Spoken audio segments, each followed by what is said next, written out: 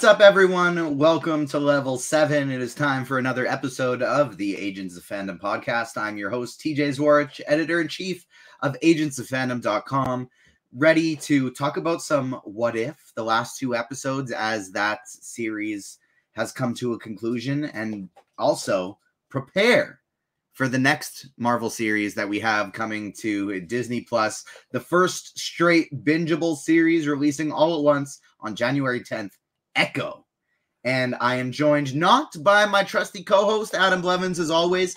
He has some very busy personal matters coming up, so if you're listening to this, give Adam a shout out, whether it's on Twitter, message him, whatever it is. He's got a lot going on, as we all do right now, you know. But because he's not here and getting to talk about these wonderful shows right now, let's we love Adam, so shout out to him. Wish you were here, my friend. But I have a very capable co-host joining me today in his stead, the host of the Comic Corner show that the Agents of Fandom have up on YouTube, where you can find some of the very biggest comic creators in the industry right now. Damon Gray, how are you doing, my friend? Almost said Damon Tweet again. My goodness. Come on. I'm doing good. How are you? Doing well. A little sleepy, but ready to dive into it. I'm very, very excited for Echo, and I can't divulge too much, but I'll just say that I have been emailed by to potentially go and do a little bit of in-person press activity revolving something around the show. Can't say too much else, but hopefully that all pans out and we'll be able to get that ready for the people as well. But this show comes out January 10th. I'm very excited. We're going to go full on Echo Primer mode, but also I want to make sure that we talk about the last two episodes of What If as well. Before we do so, if you're watching us on YouTube, make sure you smash that like button for us. It does wonders against the YouTube algorithm, you know, making us show up right there at the top. It's so important for us. So make sure you like, subscribe, hit the notification bell, and you can also find the Agents of Fandom wherever you get your podcasts. So make sure you leave a nice 5-star rating, leave a review, and follow the Agents Fandom wherever you get your socials. Agents Fandom on TikTok and Twitter, Agents of Fandom everywhere else. First things first, Damon, before we even dive into Echo, let's talk about What If. We broke down the first set of episodes. Is it 7? Or is there 9 total episodes or 8? 9 episodes. 9 episodes, yeah. So we broke down the first 7 episodes with the Salam Nerds podcast. We had Neebs on, we had Jazz on with Adam and I. We broke down the first 7, and we'll go through 8 and 9 in detail. But before that, what did you think of season 2 as a whole? Season 2 is a step up from season 1 in terms of storytelling, in terms of animation, in terms of creative choices. It's definitely a step up. I really enjoyed that for the most part. This was what a What If is. It's an anthology. Each world is kind of on its own. Sometimes some things are continued. Sometimes things are just kind of left as is, and that's okay. And that's what I like about What If stories. We'll talk about these last 2. These were probably my least favorite of the entire series, which is fine. Overall, the season was very, very good. And we got some of like my favorite what ifs out of this season, just in general, which is great, especially the Kahori episode, which is fantastic. Yeah, I couldn't agree more. The Kahori episode was stupendous, and although some of the storytelling in the final episode wasn't really my favorite, I did love that we got to see more Kahori, and I can't wait to see more of her in the future as well. But let's talk about the Avengers in 1602. Because kind of what I teased the last episode was that this really isn't going to be, I think, what most people expected when they hear Avengers in 1602. You know, I personally thought it was going to be who could this new Avengers team be? Like, who are the Avengers of 1602? Is this going to be a team led by Kahori? Are there going to be some other names that we know from around the Marvel universe that were on our Earth in 1602? What's going on? But it's a totally different universe. The modern day Avengers that we know and love set up in this universe in different roles. And I'm just going to throw it right to you next, because I totally thought they were doing something specific with this episode when I saw some universal cracks, and it felt like the perfect opportunity, and they didn't do it. So I want to throw it to you first for your thoughts on Avengers in 1602. Yeah, what if 1602 is what if we told a different story and it probably would have been better? That is kind of what happens here. 1602 in the comics is a thing, and it's essentially Avengers, but in 1602 form. It's where we get Lady Catherine Bishop. It's where we get some other crazy what if scenarios with these characters. But in this universe, I was really genuinely thinking when Wanda Merlin brings in Captain Carter from her, which is super cool to start. Wanda Merlin, sure. Super cool to start. Love great that. idea. You know, Wanda Merlin, great idea, fun. And that's what it should be. This should be fun. Yeah, no, I thought we were about to have an incursion on our hands, and that's kind of what I was really hoping for. And I do think these last 2 episodes, at least this last episode, on a general point, would have been a better what if story in terms of the grander MCU. It's what if we actually made this show not just have like general implications, but it felt more connected to everything. We do see the Loki tree at the very, very, very end, which we'll talk about later. So you do have some connection there. But my biggest thing with this is I think this would have had a bigger threat, a bigger understanding on the Marvel Cinematic Universe, multiverse. And if there was an incursion, the whole point of incursions, you can't stop them. No matter what you do, they just happen. And even the Watcher says some universes are meant to die. That's when I was really being like, yep, this is happening. An incursion's happening. They're bringing in Captain Carter, and she's going to witness an entire universe just being destroyed. Obviously, that didn't happen, unfortunately. I think it's genuine. It would have been a better story to tell. I think it would have grasped more people. More people would have been shocked and been like, wow, this is actually the big threat of the MCU, is just the ending of realities. No, what happened was the Time Stone is apparently made of papier-mâché and broke because of Steve Rogers' vibranium shields during Infinity War, which is fine. You know, it's a what if. What if that happened? That's cool. I was never going into this episode being like, I was really anticipating 1602. This is probably the one I was like going in and be like, okay, we're doing 1602 Avengers. Here we go. And it was fine. My biggest gripe just within the story itself, you have Steve Rogers as a Robin Hood character and not Hawkeye as a Robin Hood character. Like, come on. Oh, yeah, but Steve's personality fits it perfect. All Hawkeye's got is a bow and arrow. That's the personality. Okay. I know, but that's like the bit. At least put him among his merry men. Like, come on, where's my boy in any of these? It's very, very few times. That could have the been one time we like he died. Yeah, that could have just been like an absolute perfect bit where it's like Captain Steve Rogers is Robin Hood leading the merry men, but anytime it gets to a situation, he just will be like, fire! And then like Hawkeye just comes from behind him and like shoots the arrow for him. That would be a hilarious little bit. That would have been fine. Anyway, that's a minor gripe. Minor gripe. But the episode as a whole was fine. It was, again, probably my least favorite out of all of them, part of the finale.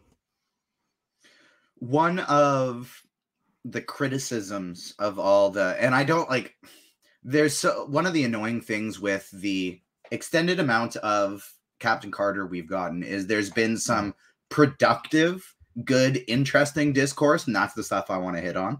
Yes. But then there's also just been some trash. You know, the bigots are out in full force, as they also do. Anytime they see a woman on their screen, they don't want it, and they want all their heroes to be men, yeah, and they're done.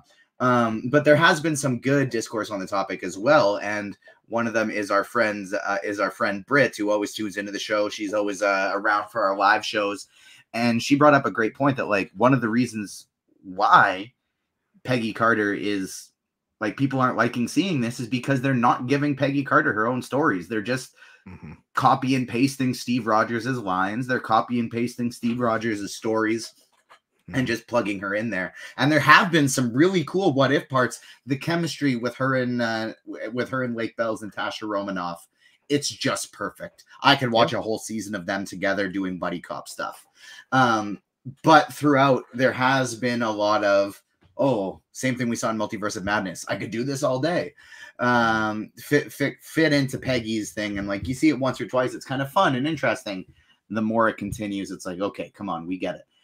But she's not her own character, is kind of what you're getting at. She is just another version of Steve, and that's fine for an extent. But then you can't actually attach to her as anything different other than just being, oh, this is Peggy being Steve Rogers. This isn't Peggy being Peggy, because in the, oh man, was it the Agent Carter show? It was great. You know, that's Peggy being Peggy. Like, that's not Peggy trying to be something else. It's her with her own vibe, and it's her own world.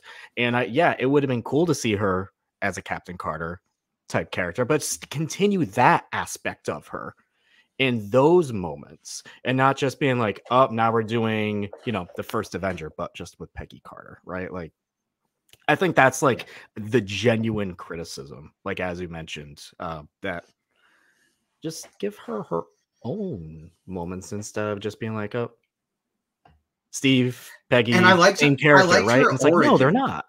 Yeah, like I liked her origin of like, no, I'm not going to leave the room. I'm staying here. And that led to her becoming Captain Carter. I thought that was really cool and how they began it. But then I was hoping for more different branches off of it, other than just she's Captain America now. Steve is Winter Soldier now. I did enjoy that Bucky is Alexander Pierce, but a good guy from earlier on. But still, I think there was a few other ways that they could have differentiated from that. Yeah. And I did also like, because I think we were both, a majority of us going into that episode being like, oh, Steve's going to be the Winter Soldier. But there was actually a genuinely good twist with it being the Red Room controlling him and not Hydra. I thought that was a great twist. And that made him stand out once again differently. But then it's like Peggy still had like those same moments. So it's kind of those episodes are frustrating. Yeah. But we did, because of all the, you know, them sharing a lot of lines, we did get something that I believe at the exact moment sparked the same theory in both of us. And we both, I've been saying, like, am I going to make a TikTok for this? Are you going to make a TikTok for this? Now we don't need to worry about it, because we can just talk about it here and make a clip. And it's when we hear Captain Carter say the words, "No, I don't think I will," when asked about her past Steve, like Winter Soldier Steve, asked her about her former Steve, and she says, like, no, like I don't think I'm gonna say. And he says of course she says it in the exact same words, exact same inflection as Old Man Steve Rogers in Avengers Endgame. That has been a very controversial, heavily debated thing that they did at the end of Endgame. Is this a massive plot hole that Steve just decided to stay in a universe and live with a Peggy Carter? Well, what happened to that universe's Steve Rogers? What happened to that universe's Peggy Carter? What were all the changes done? You know, did they have two Captain Americas during that time? Was Steve just chilling, watching bad things happen to the world? No, Steve wouldn't do that. Why didn't it cause an incursion? Why was He Who Remains from Loki okay with it all? It caused many, many potential plot hole discussions as we see all of this unfold. Now, as we know, Damon, we are long Marvel fans from even pre-MCU, whether it be heavily invested in, I mean, we've both dabbled in basically everywhere, but, you know, heavily invested in comics for you, heavily invested in the animated stuff for me. We know that they don't, as much as it seems like they don't plan shit in advance. As much as like so many people you hear say, like, oh, Marvel doesn't know what they're doing now. They have the Infinity Saga all planned. No, the Infinity Saga could not have been less planned out. They just had some really talented people, headlined by Kevin Feige, piece everything together after all of these projects succeeded. Now, and that's how comics work too.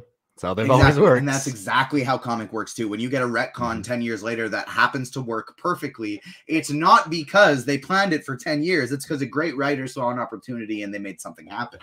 Now, I think there could be a case of that with this happening here as well.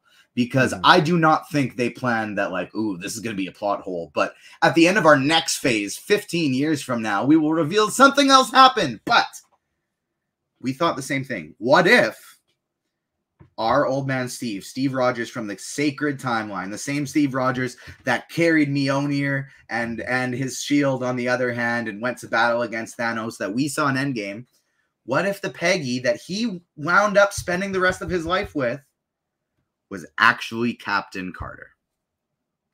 I mean, hey, we both messaged each other roughly. Like you said, I have an idea, and I just went, yep, I have that idea too. Yeah. Because I think that would just make the most sense. I think it would be the nicest completed circle for both of them. I just generally think it would just be cool. And it would not retcon. I think it would make a lot of people happy. I think it would answer a lot of questions. And it would come up with, it would be the answer to why Steve looked at Sam and went, no, I don't think I will. Like, it's just because like, he couldn't. Where did he get that? Yeah. He'd be telling the whole, he'd be unveiling the whole multiverse to Sam, and he knows he couldn't do that. Because, as we see, Peggy's got the Watcher as her little friend who can take her in and out of the... Captain Carter has the Watcher as her little friend who can take her in and out of the multiverse. Even though he's not supposed to do shit, he does. She can do a little bit of multiversal travel with some help. Yes. Now, it makes sense that the Watcher, who isn't supposed to intervene, but loves to anyways, because that's what he does.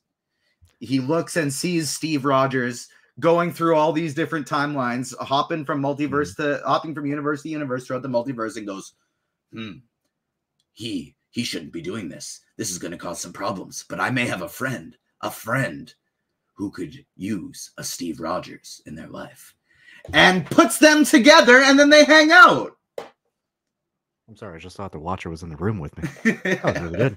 Thank you. It makes the most sense, and I think it would just be cool. It would, what episode that should be? You know what episode that should be? Not even a what if episode, but that's the show that a lot of people want, which is what happened to Steve Rogers when he was giving it. That's the finale of it. Yes. That's how you piece this and this and you put them together, right? Ooh, that's so good. Now, what Marvel does need to do is explain how the hell an incursion happens at this point. because in Multiverse of Madness, it was supposed... Yeah, go ahead. In Multiverse of Madness, is I was thinking about how, like, you were saying, like, the one thing, incursions can't be stopped. But, like, looking back at Multiverse of Madness, that's actually the last line of it, is Clea saying to Doctor Strange, we have to stop an incursion. So it'll be interesting to see. They have to explain how it works, what it means, but I guess that could lend to the potential of maybe they can be stopped, and maybe that is what we saw in this episode. Maybe. If an incursion can be stopped, then I'll raise an eyebrow or two. But they do need to explain how one happens. Because if it happens by meddling in another timeline, another universe for too long, man, well, what has Peggy been doing out here? Like, causing chaos amongst all these timelines. So there are some things they do need to explain. Maybe Deadpool 3 will explain it. Maybe What If Season 3 will explain it. I don't know. But there are still some things, as we are a good chunk now into Phase 5, that they do kind of need to, like, give me the rules. Yeah. Exactly. Couldn't agree more. We are very much overdue for a set of rules. Like a scene of where the Collector is basically explaining what all the Infinity Stones do in Guardians of the Galaxy. Something like that, where it's just like, these are the rules of the multiverse. Something that we can follow and the general fan base can, because you and I can go for days where it's like, this didn't make sense. Okay, how can we make sense of it? Like, we'll find ways to answer all of the possible questions, which, you shouldn't have to do, but we will do because we love it. But there needs to be something out there for the general audience to just go, okay, this is what you can do. This is what you can't do. Yeah. These are the characters who can break some rules. These are the characters who can't break any rules. And I do think it's going to all come towards the multiverse being saved by a combination of, like, Loki, Wanda, and America Chavez, maybe in Coyote. Like, maybe that's what that's going to come down to in Doctor Strange. But you never know. We could still end up seeing they, teased a lot of it in Multiverse of Madness, and we got to see a lot of it more here in the finale of What If. It's tough to always rely on Doctor Strange as a hero. Doctor Strange will kind of always do what he thinks is right, but that often leads him down some not so great paths, as we saw from Variants in the Multiverse of Madness. And then as we see here in the final episodes, what if Strange Supreme intervened? It's framed all throughout the beginning of the episode like, hey, Peggy, my old pal, help me stop a bad guy. But as soon as we realize the bad guy is, of course, Coyote, we know she's not going to be the bad guy. We saw her episode. She's not going to be doing some bad stuff. She just did they just did the coolest what if colonization didn't work. And like we got to see how that worked, and she handled it much better than the colonizers of the real world. Shout out back to episode 6, Queen Isabella, our friend Carolina Ravassa, who voiced the Queen in that episode. So that was really cool as well. But going back to it, we know Coyote's a good guy. We know she's a good person. We know she's a hero. And we've eventually get Strange versus Captain Carter and Coyote. They team up. They make a pretty cool team. This, to me, though, the finale episode was the absolute like icing on the cake for what season 2 was, because I agree with you. Season 2 was a step up. Animation wise, everything. It was just better. I enjoyed it a lot more. But where I found they really struggled to find the balance was they would give us either a really cool story, but the characters that they would plug in either didn't really fit or weren't that interesting to me. Or they would give us a story I didn't really care about. Like, for example, re-showing the Captain America movies over again. But the chemistry between Peggy and Nat was so good, I didn't really care. They struggled to find the balance. It was either like the character work and the chemistry was perfect, or the cameo side things that they plugged in didn't work. They very rarely got all of them together for one. And I found that was the case for this one as well. Like, they just threw in it was Hulk with a vibranium shield that the King of Wakanda gave to Thor in the 1602 episode, but it was in a Hulk. What are all of these things? Like, I get that's what if is, but pick some ones that are are a little bit easier and more easy to recognize, or like some from season 1, and you're like, yeah, like more fun, like Hela and Wenwu. That's beautiful. That's Chef's Kiss. That's such a great idea. But then they just mixed in some of these things that are like, what the hell is even going on? That kind of felt like what that episode was. It was like, what the hell is going on? This, like, none of this felt like this led up to this moment. None of this did. It was just like, if there was like a little ending to every episode where you saw, Strange Supreme, like maybe grab a bad guy here or grab a bad guy, and you're like, oh, what is he doing? And then one of the episodes he grabs a good guy, and you're like, what the hell? Like, yeah. So it's it felt messy for me, honestly. And when it was over, we get that nice shot of the Loki tree, and it was like, cool. This makes sense why this came out after Loki season 2, so that makes sense. But it was like, these last 2 episodes for me I kind of look at them just like, what if we told another story? I think it just would have been better. I mean, like, I don't even think the stories necessarily had to be changed. There just could have been more done with them. Like, what if season 2 for me felt a lot of very much like, I enjoyed it. Much like I enjoyed Doctor Strange in the Multiverse of Madness. And guess what? I even enjoyed Quantumania, and I even enjoyed Love and Thunder. Yeah, we did. But all of those movies could have and should have been better. There were very specific ways, very clear ways that have been like, if you fix this, this, and this is an improved film.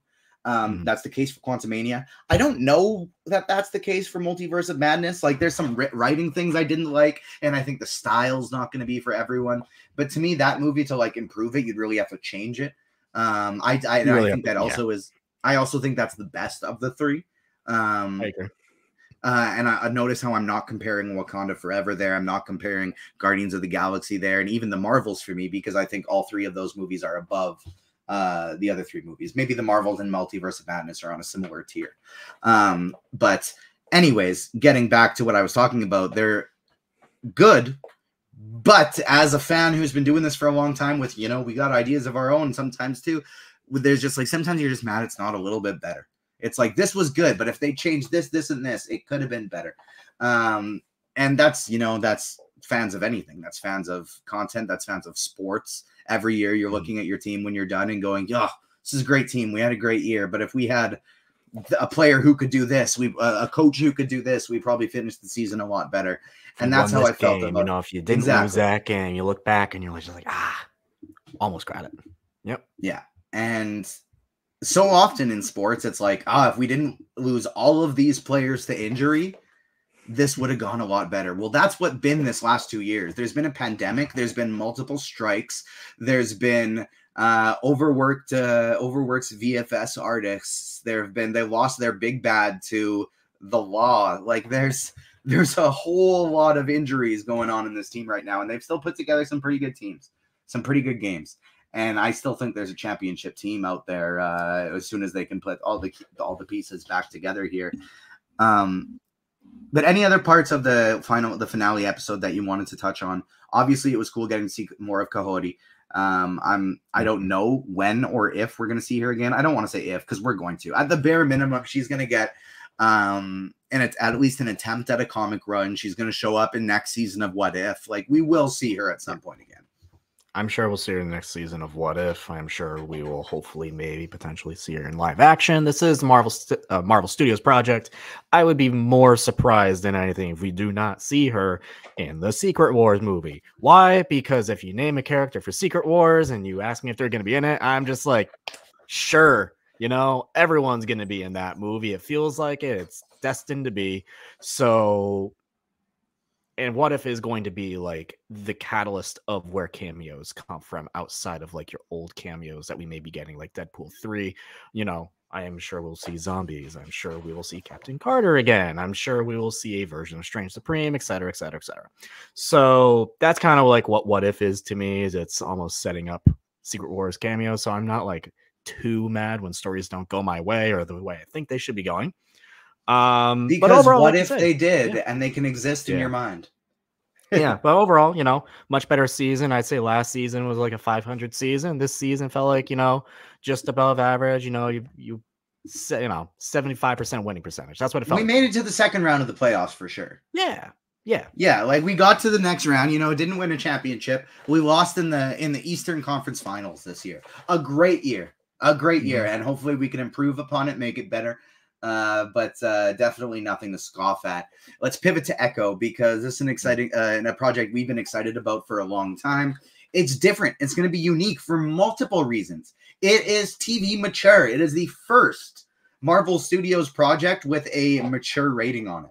Now, we know there's more of that coming in the future with Deadpool, maybe Blade, Marvel Zombies, etc., etc. But as of now, the very first one we've gotten will be Echo. And not only is it going to be the first TV mature rated project, but it's also going to be the first television show that they're releasing all at once. There's 5 episodes, and I think this is wildly smart, because until they solve the issue of making their Marvel TV shows more like TV shows, with a showrunner and a week-to-week plot, more than just 6 or 5 or 6 or even 8 episodes, at least 12 or 13. I think all of these shows would have been better released as binges, aside from maybe WandaVision.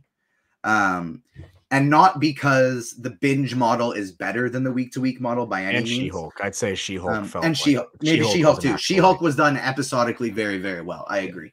But most of these projects have really felt like, that was the episode I got this week. Like when you're kind of somewhere in the middle, or you get to the end, you're wanting something else, you're building it up week to week, and then something kind of falls a little bit your flat. Late second act's like kind of like part of a movie, right? Yes, and that's essentially what these are, and what they have been.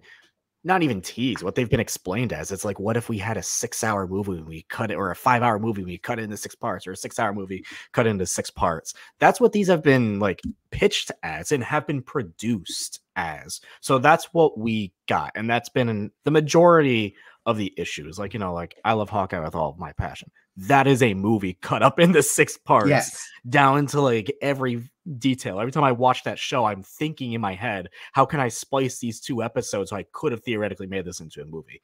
But again, that's just how this was. So I agree with you on that. I never thought about it like that, especially with this show being smart that that's how they pitched it, and that was everyone's biggest complaint. So why not just kind of release it all at once like it is a movie? And then when you get to what this will most likely be leading into in somewhat the Daredevil Born Again series, and if they're legit going to still have 20 plus episodes of that, if that's still how it's going to be, there's your week-to-week release, because that's how you have your filler episodes where your main characters are just up to something, a case, you know, an important case that doesn't have anything to do with the larger story, but you can have it when you have 20 plus episodes because there's room for that. You can have your character diving episodes. You pick a side character, you give us a whole damn episode on that character. We learn about their families, and you have room for it. You have time for it because it's a planned out season of television. And I think, although probably the majority of people prefer the week-to-week model over the binge model, you know, it's easier to keep up with, it's easier to have conversations with those around you, stay current. But these projects haven't really lent themselves to the week-to-week model other than She-Hulk and WandaVision. And even What If, which I think crushed on the day-to-day. The day-to-day was absolutely perfect for that. I think for What If, yeah, the release method for What If is perfect. And so I think something like Echo, where they're telling us a story of this character, introducing, like, you know, filling us in more on Wilson Fisk and the Kingpin, teasing us with some Daredevil like they did in She-Hulk. I think it's going to go really, really well as a binge when we're not thinking of every week. We're not breaking down, okay, what did you think of episode 2? Well, episode 2 was missing this and this and this, but maybe it'll come in 4. Well, no, we're going to watch it all at once. Yeah, no, and that's hopefully going to help the show, you know, gain its footing, gain some audience attention. That's how, for a lot of people, this may be also, like, you know, Netflix, this is their style. This is how the Daredevil show and Jessica Jones and Iron Fist, you know, we try not to think about that show, and Luke Cage, that's how these shows were done. It was all at once. So there's people who like that show, like that style, they get it. And that's who this is kind of aimed at, I imagine. So, you know, there's probably a lot of different factors in this. I'm hoping that the show itself is very good. You know, from the trailers, it looks solid, and I'm excited for it. So we'll see. Hopefully, you know, you're not just constantly. I think the biggest thing too, and you see this everywhere, where we're not going to be getting people on a week-to-week basis being like, when's Daredevil showing up? Because we already lived through that, and that was terrible going through that from week to week. So we can just move on from that completely. Thank goodness. Yeah, I couldn't agree more on that front. What do you think is going to be required viewing for this series? Because, like, in advance of, to know, you know, this is with this being probably their first technical spotlight feature. They say that you don't have to watch anything extended. You can just see this story here. If you want to, it'll enhance it. But it's so interesting because this is sort of a very twofold project. There's very two specific precursors that lead into this project, and then nothing else. It's Hawkeye, the MCU project, your favorite project that with your favorite characters that introduced Maya Lopez to the MCU. We got Aleko Cox just doing an absolutely incredible job as Echo, Maya Lopez. And she is a part antagonist, part character whose story we need to learn so she can go on her own path throughout Hawkeye. And then there's the Daredevil series, which the producers of this show have said explicitly that they have treated the Daredevil series as canon in the creation of this series. Now, that doesn't mean this is a follow-up. This isn't a new season of it. It's not going to be referencing all of it necessarily, but they treated it as canon. And that's kind of how I always thought they were going to go about this, is like, not say specifically like, yes, this happened after this. This is where the Netflix series arrives on the sacred timeline. Nothing like that, but just go basically like, yeah, something similar to that happened to these characters. And that's how they were molded-ish. You know, like they had some similar stories. And with them playing this as its canon, we know Daredevil's in this. We know Wilson Fisk is I guess we don't know he's the main antagonist. We think he's the main antagonist. We know he has a very familial and intimate relationship with Echo as a father figure or an uncle figure. But we don't really know how much he is going to be the main antagonist. There's more quotes coming today of Wilson Fisk is going to be the Thanos of the street level MCU, where he's just not necessarily going to have Infinity Stones, you know, but like he will be behind all the corners of the street level crime that we are going to be following, much like Thanos was in the galaxy for the first few phases. I'm just imagining Vincent D'Onofrio just sitting somewhere on the street with the fun. Don't embarrass me in front of Vanessa. Snap. The end. Great what if series. Great what if episode. Idea right what there. If what if had Kingpin had the Infinity Gauntlet? Great stuff right there. So, what do you think will be like required? How much do you think they're going to be telling a very enclosed story that's going to be very focused on Maya Lopez? I genuinely think and the Kingpin relationship. Yeah, I genuinely think so. And I've always approached shows like comics, these shows, hopefully, more than the other, that you can just hopefully dive right on in. At least I tell people that with the comics all the time. You know, you just dive on in, hopefully not in the middle of an arc, but at the beginning of one, and you can just go right ahead, and then you can kind of backtrack if you want. I would suggest, if you are looking for more Maya Lopez, like, you know, the Hawkeye series is it. That's her MCU origin, per se. I assume they're going to go back in time in this show to explore more of that and to explore more of her relationship with Kingpin. And same thing with the Daredevil show itself. If they are treating that as canon, then there's some episodes in there that show his past with his father and how he became who he is. Maybe they'll dive into that in this show. We will see. That would be really cool. Willie. That'd be really cool if they do, and I kind of hope they do. Now, when it comes to the canon side of this, until Kevin Feige or I see it on the Disney Plus MCU timeline, you know, that'll always be a big asterisk for me personally, but I do appreciate them finally starting to address it. Yeah, we're starting to get a somewhat understanding of what's going on, a consensus, if you will, of like, yes, these are some rules that are going to be set in place here. Who we got introduced to Maya Lopez, Echo, in Hawkeye, of course. Who is she in the comics? Now, I know she has a bit of a complicated comic history, and so you don't need to do like a full-on craziness, but like, how long has she been around? You know, who created her, and when? What are some of like the main important storylines of Echo? Because most likely, and we'll get into this a little bit after, the Echo we see in comics won't be the same as the Echo we see in the MCU. Not even like the name is going to be the same, but not even the power set. Like the power set is going to be totally different. We're getting a new power set. Buckle up, kids. Gather around the campfire. Let me tell you the story of the Phoenix Saga. I'm just kidding. We're not going that crazy. So back in the late 90s, like 99 is when David Mack created Echo in a Daredevil book. It was Daredevil number 9. There was a little arc from 9 to 15 in the late 90s, early 2000s, that if you really want to dive into the intro, and all you could almost imagine the MCU version of this character where she's really hung up on trying to kill Clint Barton. This version is really hung up on trying to kill Daredevil because she has been told by Wilson Fisk, who is essentially kind of became her adoptive parental figure, much like we see in the Hawkeye show, that Daredevil's the one who killed her father. Now, you could probably imagine that's not the case, especially when it resulted from a gunshot to the head. It was Wilson Fisk himself. So a lot of that became a back and forth between her and Daredevil. They had a romantic relationship. It was between Maya and Matt Murdock, because Matt Murdock is the biggest sleut in the entire Marvel universe, guys. Like everyone really has had a relationship with Matt Murdock. It's nuts. So they go back and forth. She finally kind of like realizes that Matt/Daredevil didn't do this. Wilson Fisk did.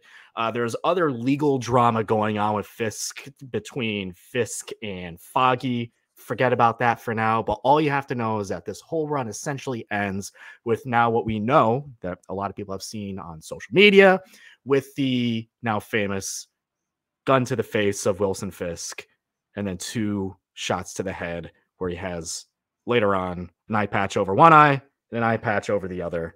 and she goes off in her own little merry way. We don't see her again for a hot minute. Fast forward about 40 issues. We don't see her again until, what was it? 51, Daredevil 51. David Mack also doing this issue, and he did the art on this as well. And this is the epitome right here of Echo stories, 51 through 55. And this is what I'm telling you, if you want to read an Echo story before going to the show, you're going to want to read this, because this is her vision quest. This is what this show will be about. It's about her finding herself. She's become lost after everything that's happened. She goes to Matt. Matt's like, I'm busy, girl. Like, I'm busy. You go find yourself. So she does. And she goes to a place called the Reservation. It's a place she went with her father. And I very much assume we're going to see this in the show.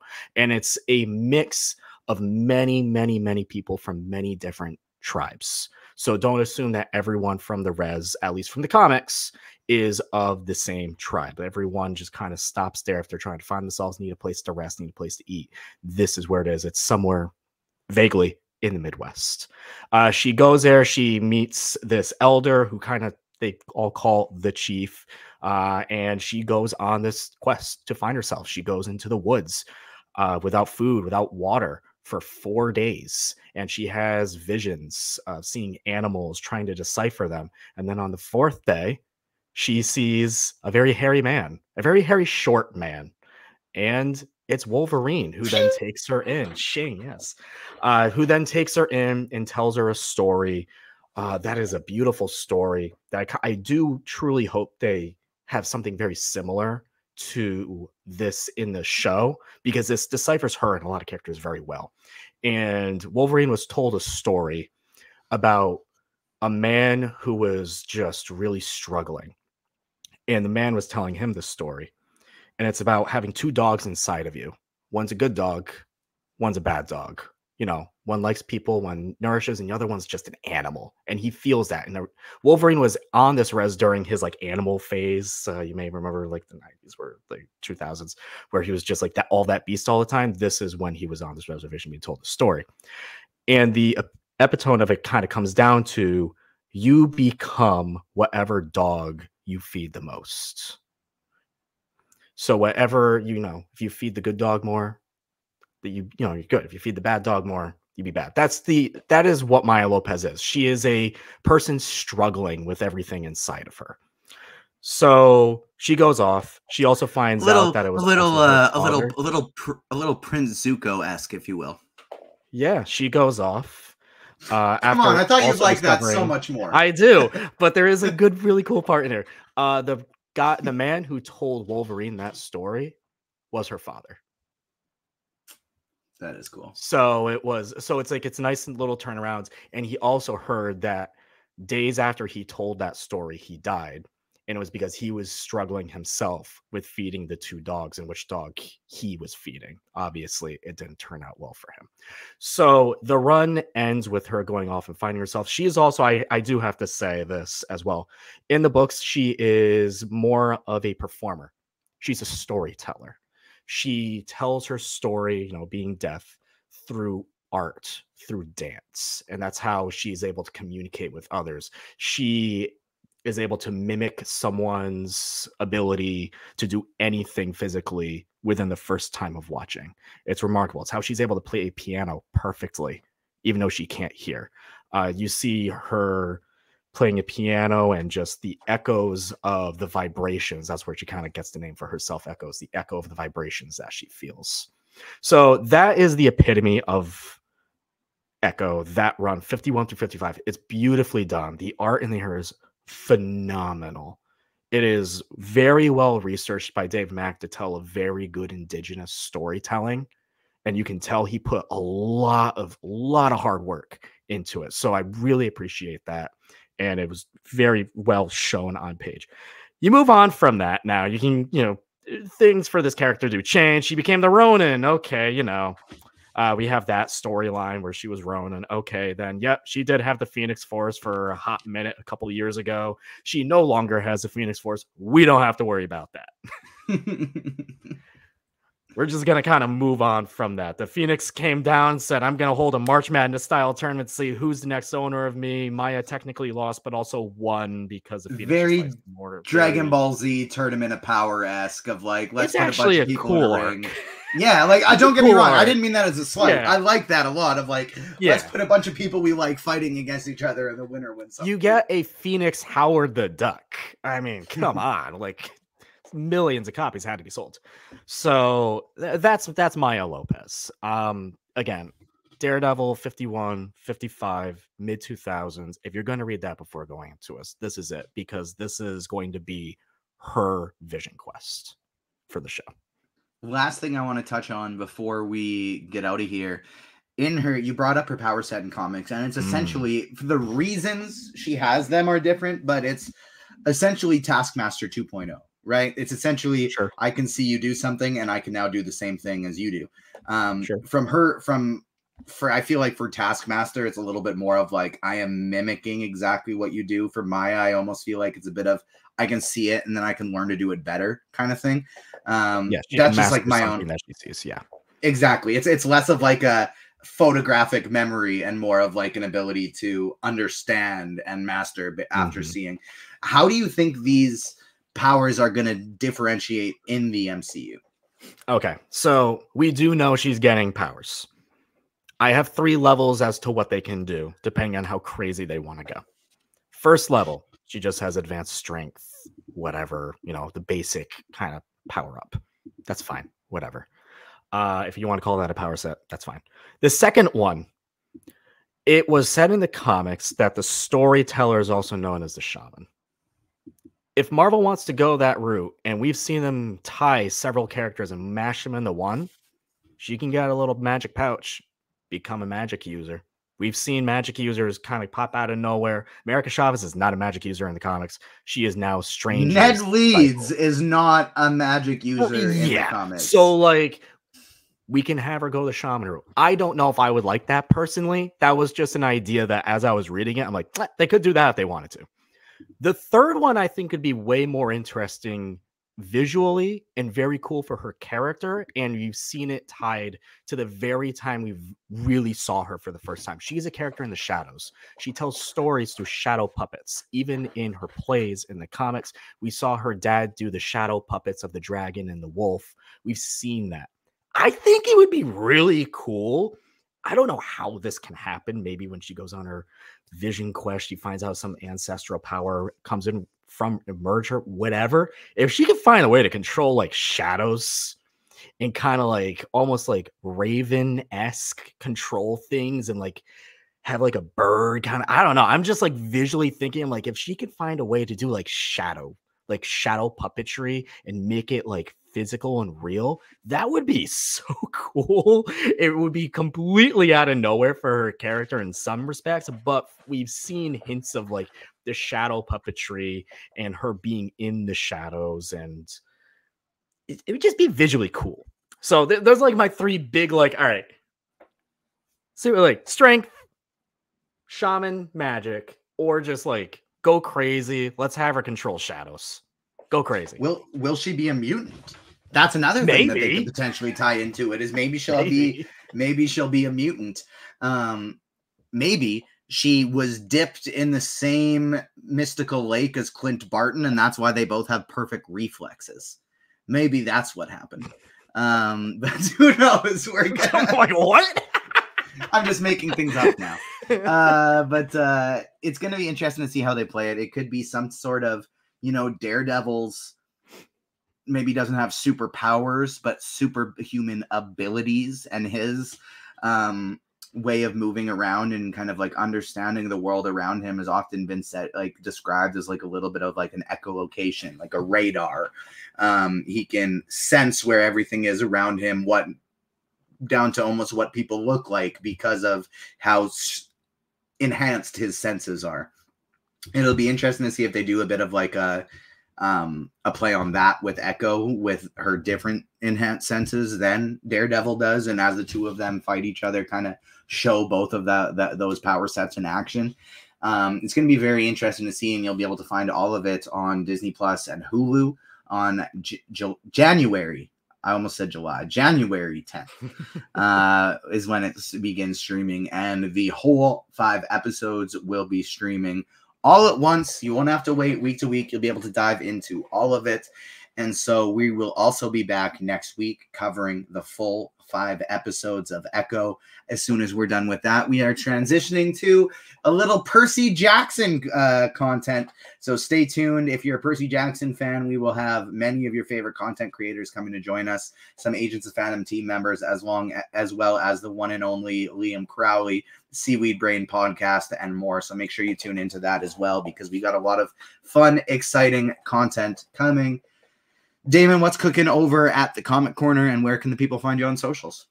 On the Comic Corner, we are sticking with our bi-weekly schedule, everybody. Very exciting. We have Fat Thor on once again. This week, we will be discussing all the latest in comics, some of the new DC Comics controversy, everyone. They changed the way they do variants. They changed the paper they use on main covers, and just talk about why that matters to comic shop owners and to the people who collect them.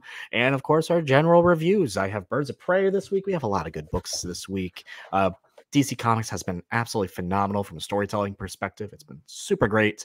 And from a socials perspective, you can find me wherever there's a new social media app popping up these days, on Threads at Damon.Graham, on Twitter at Damon Tweet, on TikTok at Damon Talks Comics. If you see a theme, you get the theme. That'll do it for this episode of the Agents of Fandom podcast. Thank you so much to everyone who joined us today. Make sure you're following wherever you get your podcasts, and smash that like button on YouTube on your way out. Hit the notification bell, subscribe, and make sure you follow the Agents of Fandom on socials at Agents Fandom on TikTok and Twitter. Agents of Fandom everywhere else. Thank you so much to everyone who joined us. Like I said, we will be back next week reviewing the 5 episodes of Echo, followed by some great Percy Jackson and the Olympian content as well. We will see you next week, everyone. Peace.